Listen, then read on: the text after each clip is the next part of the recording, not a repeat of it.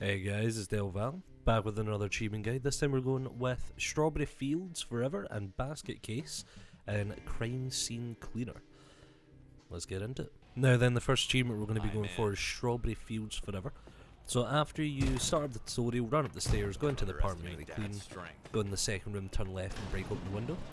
Now you're going to want to drop that ladder so you can get down behind the fence later.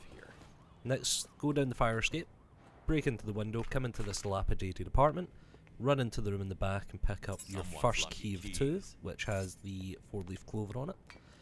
Now run all the way back out of the window you just climbed in, climb back up the stairs and drop down the ladder.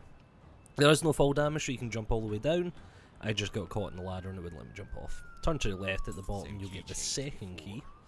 And from here, 180, turn all the way around, run into this corner, and there's an iron grate. Open the first one, follow all the way around in this kind of S/Z shape, open up the second iron grate, walk into the room, and the minute you get the secret discovered, just pick up the fertilizer, and your achievement will pop.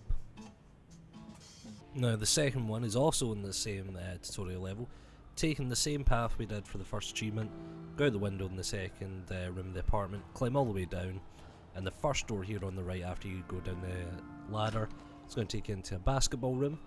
Walk inside, pick up one of the basketballs that are lying about.